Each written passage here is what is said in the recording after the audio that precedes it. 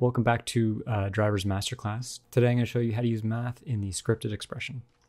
So I'm going to grab this light, I'm going to hold Shift and select on the camera, I'm going to go to Object and click Delete.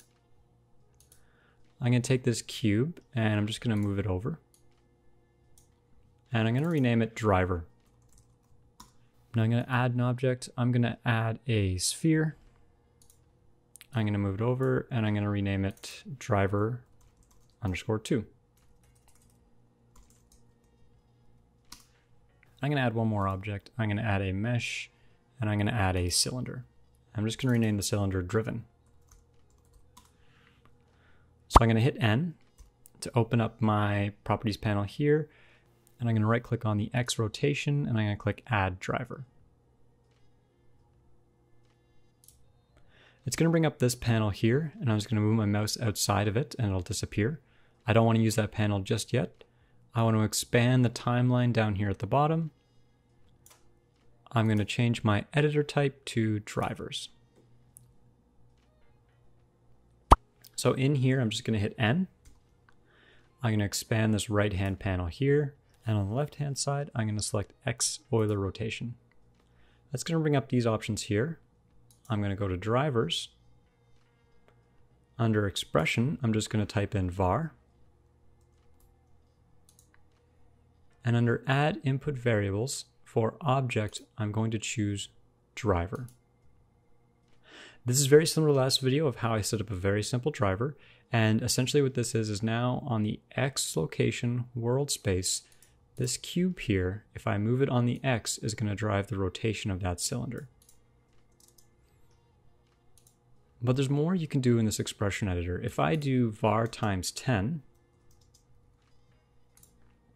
now, when I move that cube just a little bit, I'm going to get a lot more rotation out of that cylinder. I can also do var subtract 10. And that'll give the cylinder an initial offset without the var being activated at all, without the X location being activated. There's even more I can do with this. I can even add var times 10, and I can put it in brackets. And then I can subtract 100. So now when I move this on the X location, I'm getting a lot more rotation. So any bed mass equation you can think of, you can add here.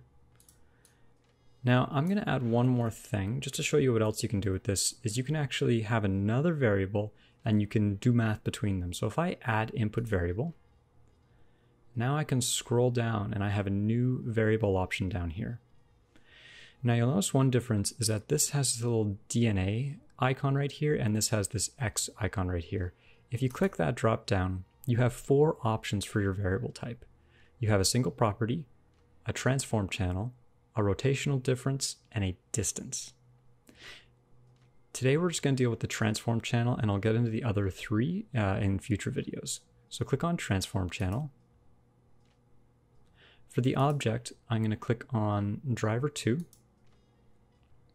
And I'm going to leave it at X location world space. So in my expression, I'm going to type addition var underscore 001. So now I have 2 variable inputs driving the cylinder. So if I move this sphere, it's going to rotate that cylinder. And if I move the cube, it's going to rotate the cylinder. So fairly easy setup. You can do more math with this. So same thing with actual numbers. I can multiply these. And I can add another number in here, so I can do plus 1000. So tons of freedom we have here with you can add mathematical equations into that expression. Anyways, that's how you add math to your expressions. In part 3, I'm going to show you how to drive an object with a property. Bye-bye.